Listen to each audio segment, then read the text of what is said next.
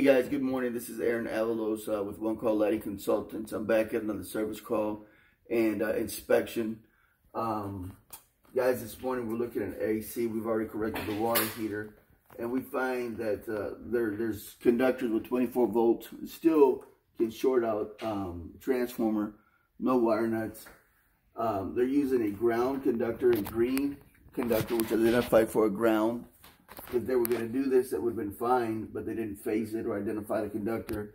And they're using a red wire nut, guys. They're going from a number 6 conductor to a number 10, and every wire nut is sized for a conductor. So this is not a good connection, guys. And if you look in here, they've also taken a number 6 conductor and they've used a heat shrink. Here's a heating point right here, which is tripping the breaker, and they came down with a smaller number 10 wire. Terrible installation, guys. You know, you guys are out there, man. You're trusting the technicians to do you a good job. Make sure, guys, the guys qualify to do the work. A lot of guys that work for companies, man, doesn't qualify them to come into your home and do the work themselves.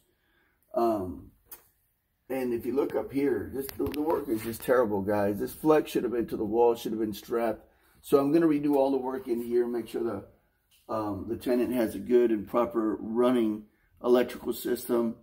Remember, guys, protecting people and personnel is your first priority, and adhering to the codes.